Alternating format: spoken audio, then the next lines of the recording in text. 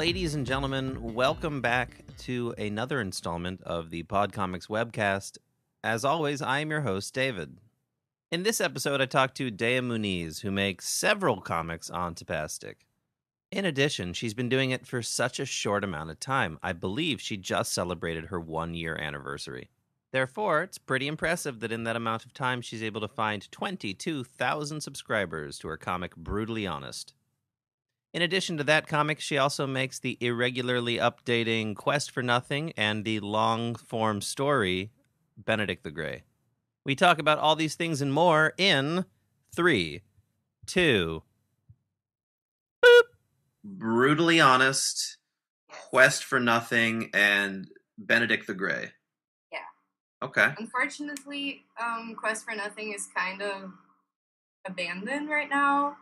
Not exactly abandoned, but I decided to post way less often there because I was posting every week on Quest for Nothing, and I didn't have time for myself, and it was too much for me, so I had to chill out a little bit.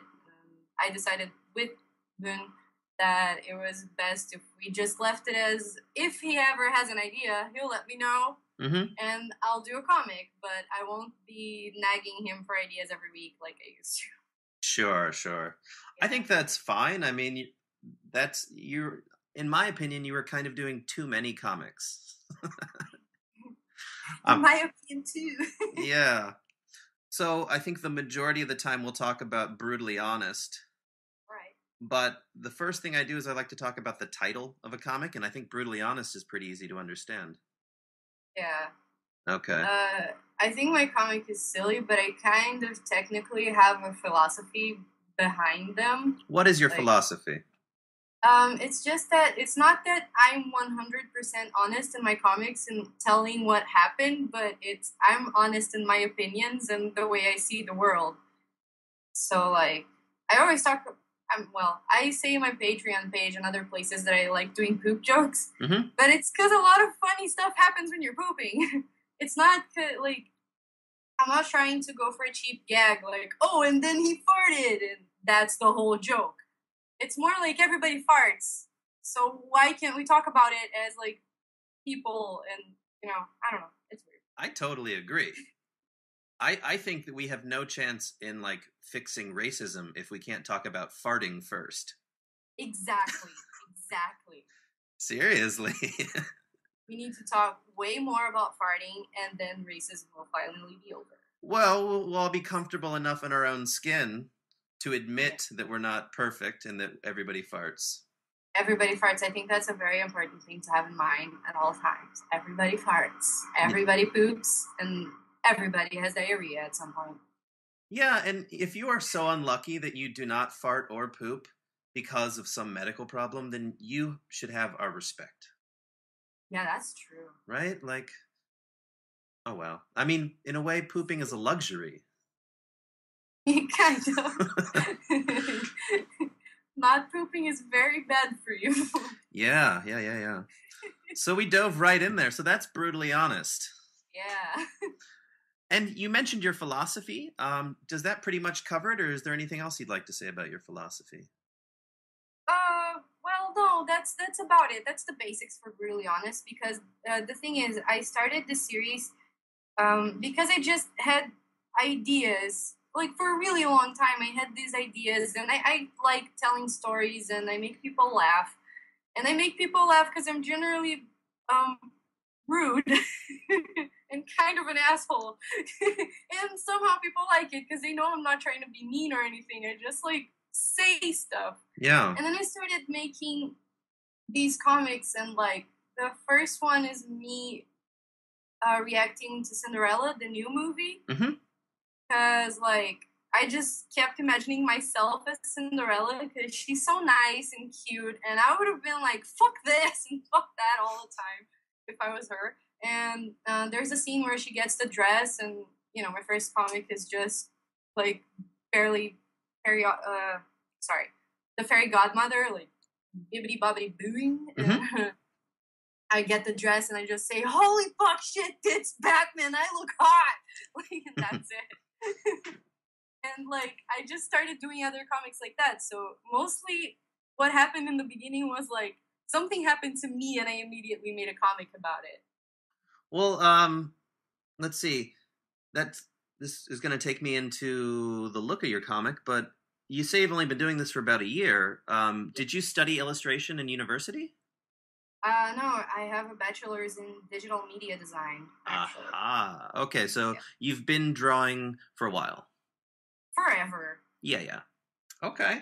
Well, so the look you've been drawing for a long. You did digital one more time. What'd you study? Digital media design. What is that?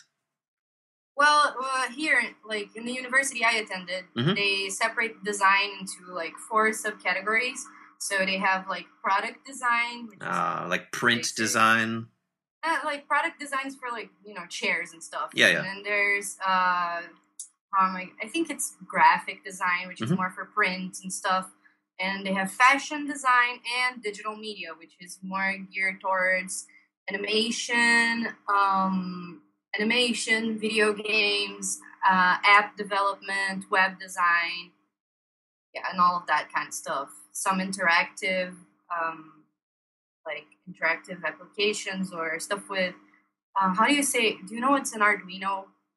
I've heard the word before, but I don't know what it Yeah, is. that kind of technology stuff. Okay. Yeah, it's pretty cool. And have you finished? You graduated recently, right? Yeah, I graduated like the semester just started, and it's the first time I'm not going anymore. Okay. Just started not going. And are you working at all?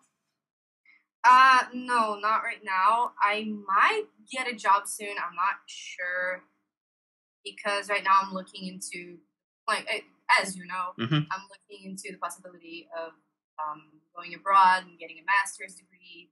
I'm doing some online stuff right now, online courses, and I'm doing my comics, which could be considered work technically. Yeah, oh, yeah. Don't worry about that. Yeah, comics are work. Yeah, like I'm not like I can't support myself or anything, but I get some money, so it's work. Good. Yeah, I totally agree. Yeah, I work. It takes time. Yeah, and I mean, you've only been doing it for a year, so Yeah, hold on. I think, yeah. Don't worry. Don't worry about it. You'll be fine. hope you try. Okay, so the look of your comic, brutally honest. If you had to describe it to somebody who had never seen it before, how would you describe it? A weird non-anime chibi Mm-hmm. in black and white. Okay, so a weird non-anime chibi in black and white. Exactly. Now, I actually do know what a chibi is, but I would like you to explain. What is a chibi? Okay, so when I was first introduced to anime, we just call it like super, Deformed? like, yeah, super deformed. And it's basically you have like a huge head and a tiny little body and Yeah, and big eyes. big eyes, Yeah, so like the head to body is like a 2-to-1. basically. Okay. Sometimes And yeah, it's black and white, which I think is interesting. yeah, Okay. I'm lazy. No, I mean in a weird way, it's colorful. I don't know how I can say I can see the colors there. Honestly, it's not because I'm lazy. It's because when I started making the comics, like, for brutally honest, I was like, okay, I'm gonna take this seriously now. So I can't do something super complicated that I'm not gonna be able to deliver. So let's go for black and white, because a lot of awesome webcomics I know are black and white, and they work just as fine as color webcomics. So like I can do this, and it's gonna like save me a lot of time, So it was a business decision. technically. But such a businesswoman. Oh, and if you print things, it'll save money. It'll save money, yeah. Not trees though. No. Poor little. Yeah, no, I like. Oh, one of the things I want to talk about the look is your typography. I think that's one of the things that's really nice. Thank you. Have you designed a font based off your handwriting, or do you do it by hand every time? I do it by hand every time. Oh yeah, Yeah. It's painful. it's really good though. I'm like, I'm gonna save time by not adding color, but I'm gonna do handwriting. Because why not? my hand started hurting so bad at one point. Like, oh my god. Huh. Have you considered making a font based off of your handwriting? I'm in too deep now. It's too late. Yeah? I mean, Yeah. I don't know if the result would be as good as what you do, but if it would save time and pain. No, I don't get that much pain anymore. I got more pain when I was finishing my final project for college, because then I was drawing all day, every day, all the time, and I wouldn't sleep very much. So, like, I had the claw thing going on with my hand. Yeah. Permanent claw. Oy gewalt. Yeah, and within typography, there's like two little things that you do, which I think are really nice. One is the general, like your title and your dialogue font is really nice. But then occasionally you'll also do sort of like an emotive, like when somebody like says something, you'll make like a very special sort of typeface for that. Yeah. Talk about that.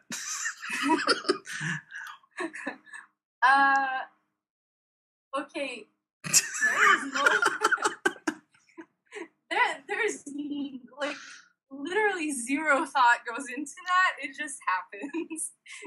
Okay. It's just like, it's a feeling. My hand just does it. It's like that in the sketch. Mm-hmm. It's yeah.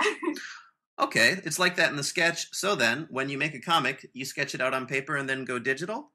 No, I sketch it out digitally, and then I keep doing it digitally. Okay. I used to thumbnail on paper, but then I noticed that made zero difference, so I stopped. Fair enough.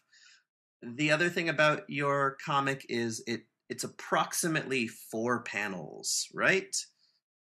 It's between 1 and 6. Excellent. Yeah, I've definitely seen a bunch of 1-panel ones. And well, not a bunch, like 5 or 6. Yeah, there's very few. I don't have that many 1-panel ideas. The average is about 4, though, right? Yeah, that's. And you say the maximum is 6. Have you ever done anything longer in Brutally Honest? I can't remember. I might have, but in general, like I do many comics in one PSD file. Mm-hmm.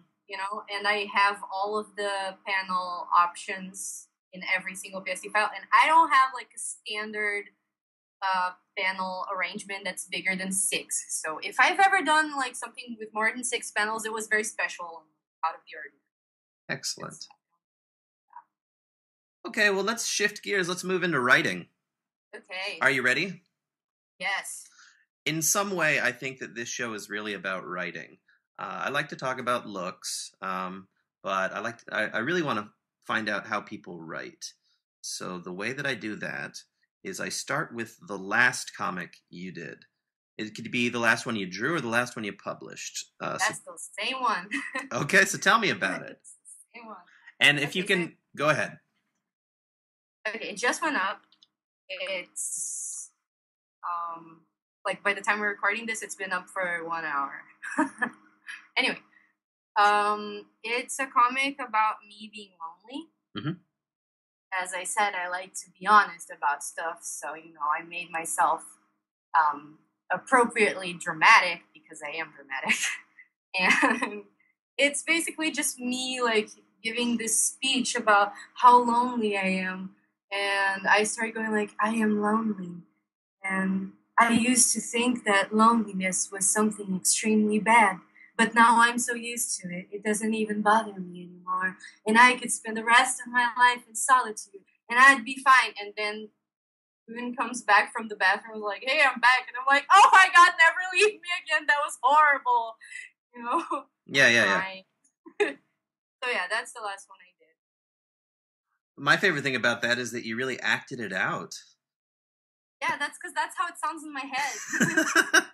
It sounded like a Calvin Klein ad. It was exactly. It's like it was me trying to be all deep and like poetic, and so that's super not my thing. But I'm dramatic, so okay. Yeah, and then I go like that literally happens to me. So it's because like one of the I don't know, a few days ago I was all like, oh, I just noticed that I haven't left the house in a couple of days, and I'm like, I'm so lonely. I haven't talked to anyone in a while. I could live alone forever. And then the next day I went to Boon's house and I was like, oh my god, I hate being alone. Can you be near me all the time? I hate it. So it was kind of. So we talked about your last comic. Sure. A long time ago. Let's talk about the next comic you're going to make. When will you make your next comic?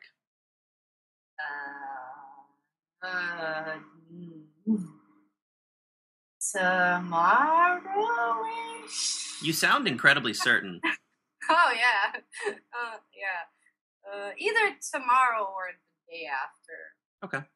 And do you know what that comic is going to be about? It's going to be a Q&A comic, and I haven't picked a question yet. You've done a lot of those recently. I even recognize some of the names of the readers. Kale Mono? Yeah. He's a guy about town. He's also a creator on Tabastic. Yeah, I get some questions from creators. That's always cool. You did, I guess there was a Q&A about putting two fandoms together, one of which was Pokemon, but I could not recognize the other one. It's Kill la Kill. What is that? That's a new anime. It's really good. Okay. It's so good. So when it comes to your next comic, do you have like a long list of joke ideas? I wouldn't call it long. Okay, is it written on paper? Is it in your phone? Is it in a Word document? It's in Google Keep, so I can access it on my phone or any computer or whatever. When you jot down an idea, do you just write down a couple of words, or do you write like more of a longer joke? Sometimes it's just a couple of words, but most of the time it's all of the lines. Really? So you write like, so you get the idea and then you kind of go to your phone and you write out dialogue. Yeah. Okay. Like it's because when I get the idea, it's not. I know that you talked to some people. I think Shan, he developed. He was like, "Oh, I have this idea, but I still don't know how to like make it happen." My ideas are just like, bam, they're here. That's it. They come fully formed. Yeah, because my comic is like way simpler than his too. Like he has way more intricate jokes. Like I get to the end of his comics and I'm like, holy crap, how did he think about this? Like how? That's awesome. And mine are more like, yeah, that happens to me, you know. Yeah, I see that. Would you call yours a humor or a slice of life? I said slice of life. Definitely slice of life. A slice of life. Yeah, no, I call it. I in all of the websites I've put it up and I categorize it as humor, but I do consider it relatable humor. Okay. Yeah. Because as I said, I do write stuff that either happens to me or they're my thoughts, and it's not some amazing joke. It's more something like, dude, that totally happened to me, and that's my life, and I get it, which was my reaction to some of my favorite comics. Here's one that I really related to. The one about shaving your asshole. Yeah, that was one of my first comics. As I read that today, I was like, hold on. What was she shaving? It said, I shaved a little too close to my asshole, and I was like, I'm relating to it. I'm like, okay, so maybe I should just ask, what were you shaving? Front or the back? Yeah, the front-ish.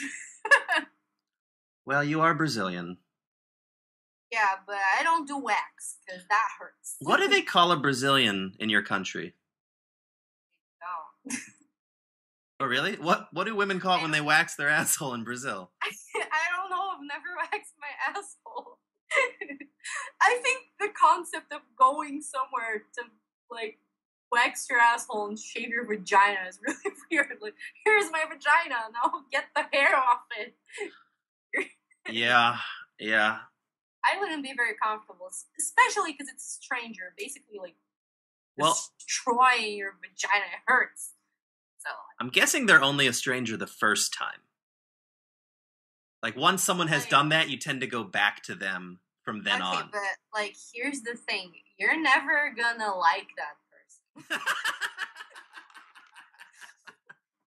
Okay, so we know that in a couple of days you're gonna go make a comic, and are you gonna pull up your Google Keep list of ideas and then pick one?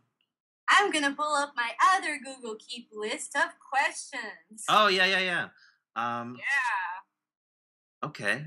Would you mind if you do you have that handy at all? I'm kind of Yes. I have my latest selection of questions. I've never even done this. I've never ever made because I can't.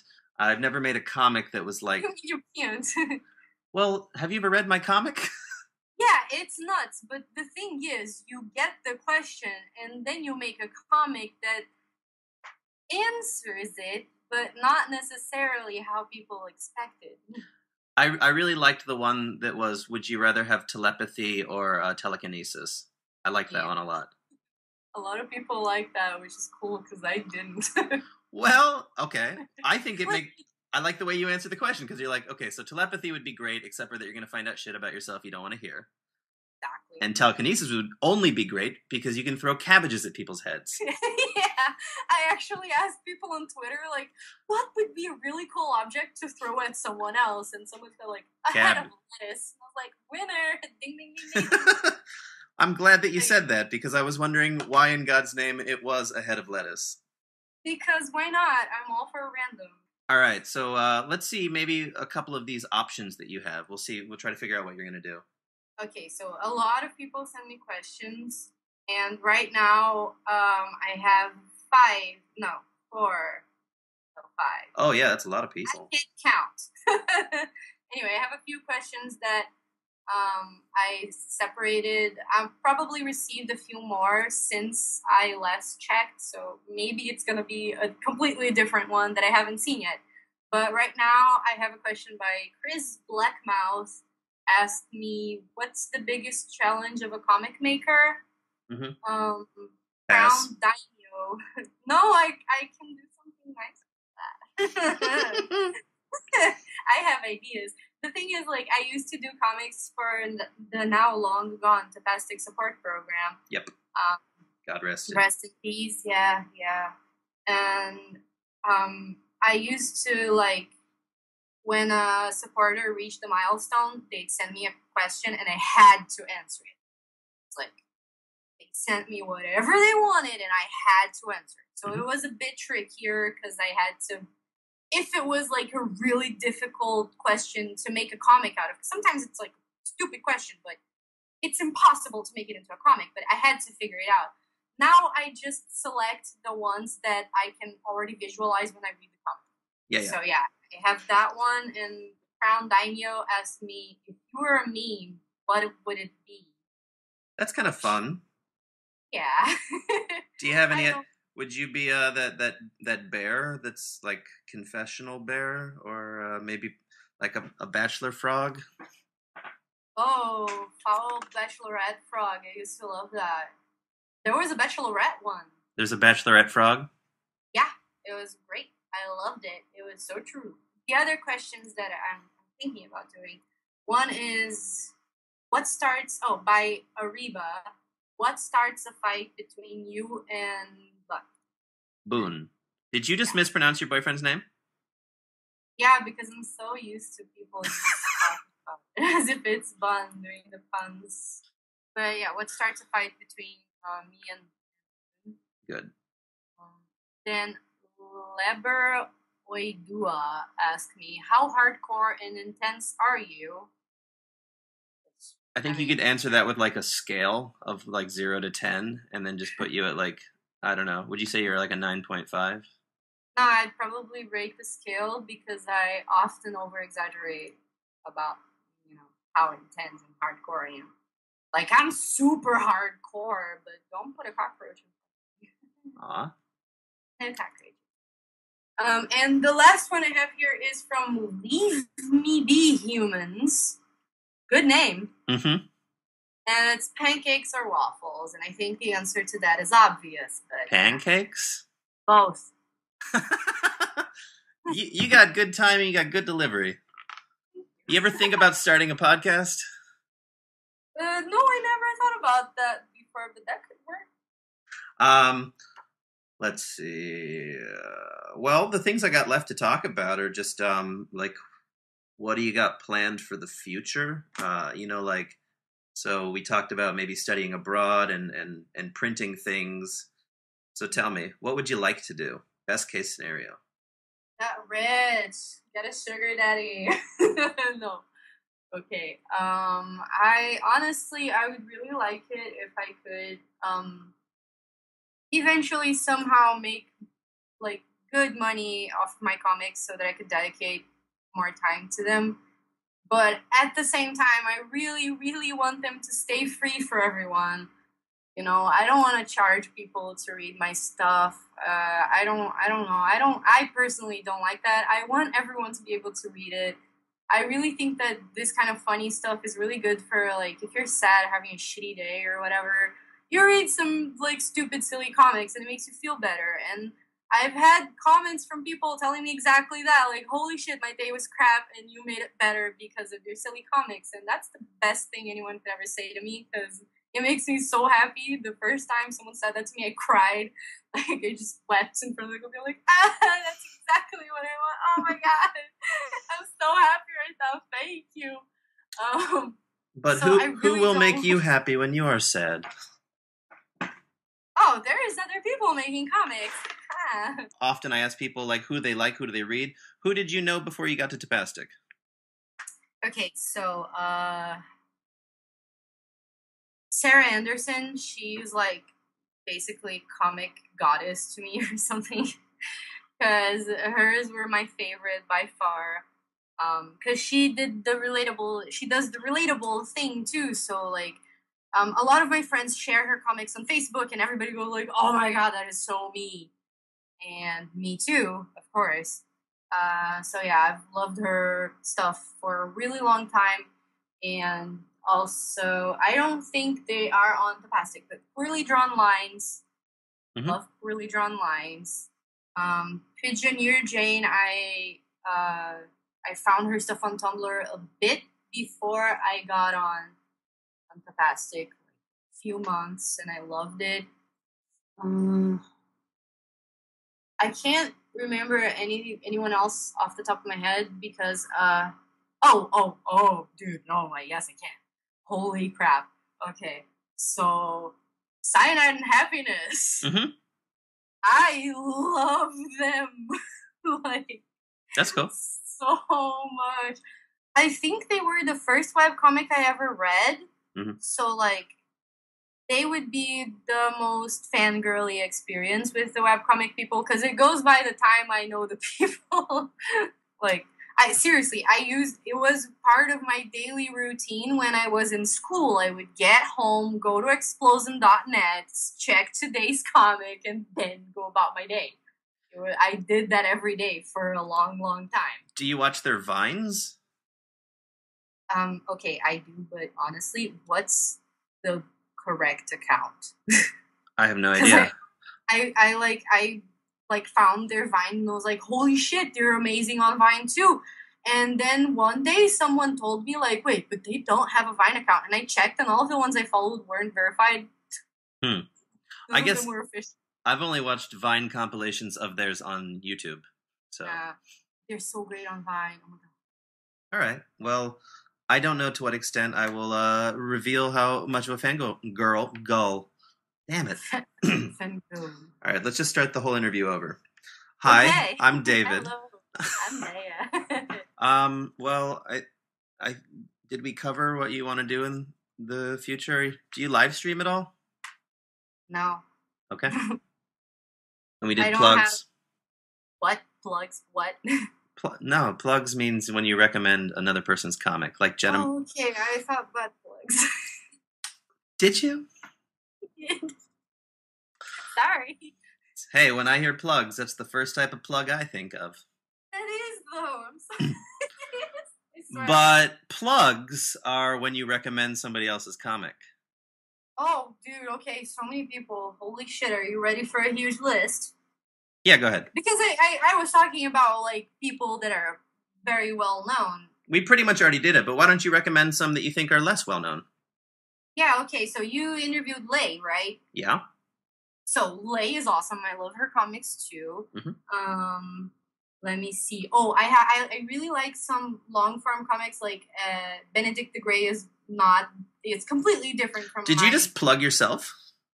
No, I'm not gonna talk about Benedict the Grey. I'm just saying like it's comics more on the style of Benedict the Grey than Brutally Honest. Long form. Long comics, like more stories. I get it. What are you talking about? Who? Sorry. Okay, so Night JJ, she does I'm gonna butcher this, but Les Normaux. Okay, I just assume that's Yeah. correct. Yeah, I kind of should know French, but I don't anyway.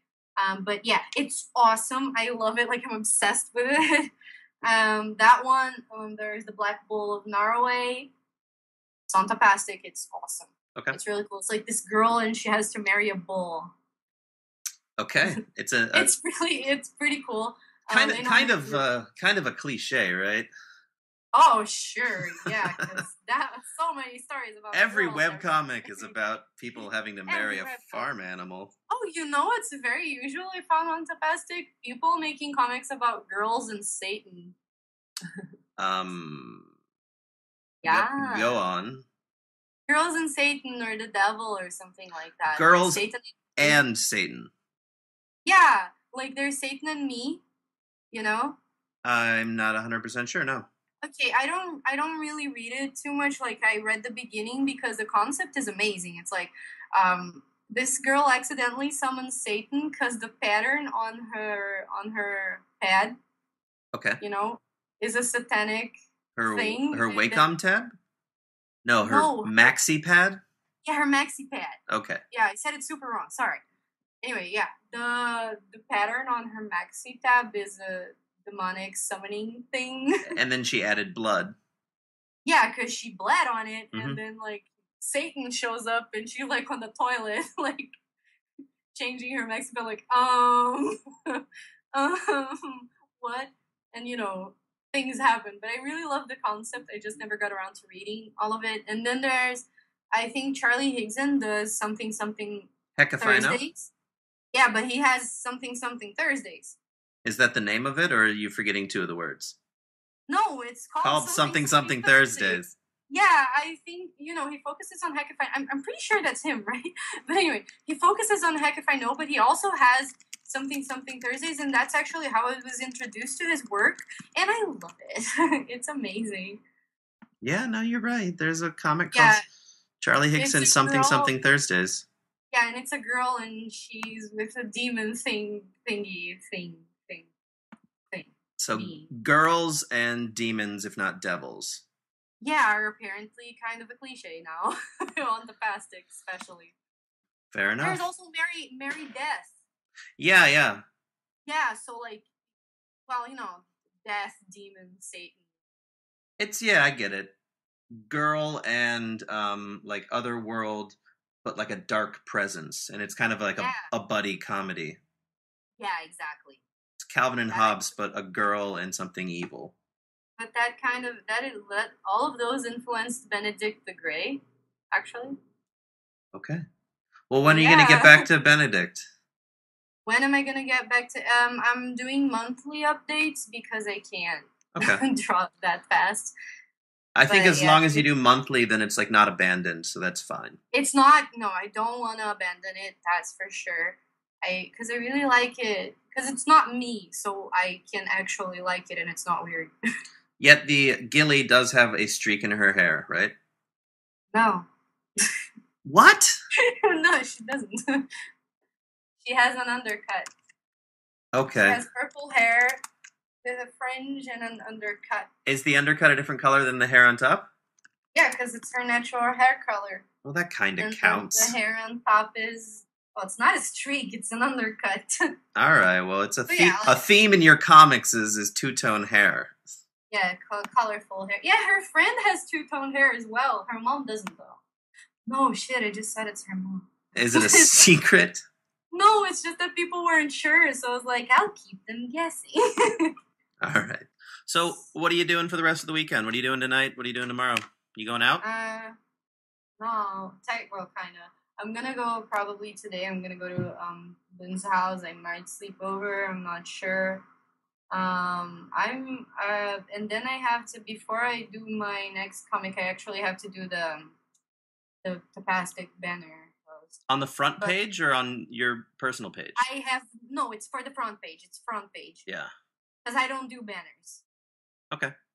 But anyway, so the shitty thing is, and why I'm taking a really long time to finish this, is that, like, there's so many different things to consider for the app banner and the website banner that it's taking me forever. And I finally decided to make 2 different banners because that's going to be easier than try to figure it all out. Because, like, on the website banner, you have to focus stuff on the right side of the image, because on the left side there will be text. Yes. So you don't text over the important stuff in the picture. Mm-hmm.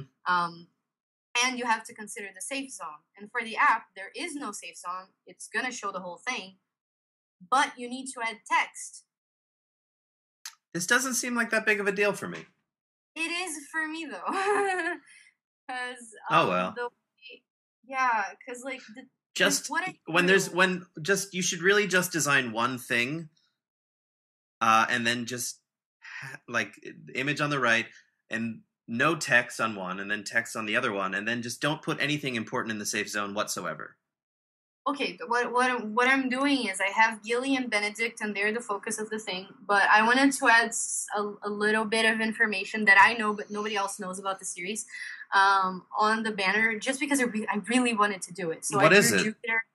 Well, the Greys are stationed in Europa, Jupiter's moon. Not Io, but Europa. Yeah, Europa. Yeah.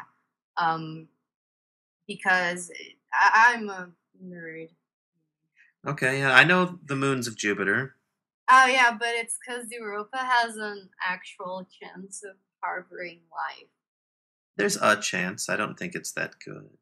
It has actual water. Okay. NASA is actually sending a mission there to check. Fair enough. So, but why does this have to be on your banner? I think you should. Because I really want it. You're making your life harder. I know, I always do that, but like I already drew it out. No, so you don't always do that, because when you made a comic, you decided to make it black and white. And then I decided to write everything by hand. Yeah. I'm gonna make my life easier, but also a lot harder. Have you ever made a comic and when you're like almost done, because you were like, I really need to have an idea and I really need to make a comic because I need to post it tomorrow or something, like, oh, I need to, okay, let's do it. And then you have an idea and then you stick with it. And when you're like almost done, after spending like a really long time in it, you look at it and like, oh, this is shitty. Yeah. I mean, I think everybody does that. You get, yeah. And when you get close to done, you're like, well, it's too late now to like, oh, let me scrap this. Because like, there's another thing. I think this is true for most comic artists. Like, we are way harder on ourselves than our audiences are sometimes. Especially when you publish mainly on a place like the Pastic, where everybody's nice. Everybody's nice, it's true. Everybody's nice. You don't get hate. You don't get people going like, you should kill yourself. Nobody does that there. So, especially when you're on a place like the Pastic, and also they understand your problems, because most people publishing there aren't making money, like either at all or very little money. So like they get it when you say like, oh, it's gonna be monthly, or they don't go like, you should upload more. There's not many complaints. So the thing is, I was like, okay, so I think they will like this enough. You know, I don't like it. Like, I know I can do better. I know it. I know I can do better, but I don't want to leave them like a month with nothing. I'd rather post this, which is mildly entertaining, I think, and it looks pretty because it took me forever. Yeah. So, like, I'm gonna post it, and I'm just gonna, like, okay, lesson learned. Let's think about it more before we start making it. Well, keep up the good work. Yeah, you too. All right. Well, Deya. Yeah. Keep on being you. Keep on being you, the Damon. All right. Well, take it easy, okay? Bye. Good luck today. Thank you very much. Bye-bye. If you're wondering what that last remark was about, I was on my way to go see my accountant to pay my taxes. Another thing I wanted to mention was that I got some feedback about the sound quality being a little bit low, well, the volume level being a little bit low in the podcast, and so I'm experimenting to bring that up. Let me know how I'm doing. Next, I'm going to plug myself, but I think it only fair that I should plug Deya first. Therefore, if you have some extra money laying around, you can go over to Patreon and support Deya Muniz. And if you have some extra money laying around after that, you can go over to Kickstarter and you can support me in printing my book. All right, so next episode will be with Brian Gordon, who prints Foul Language comics. Those comics can be found on Go Comics or on his website, foullanguagecomics.com, also Facebook. Until then, goodbye.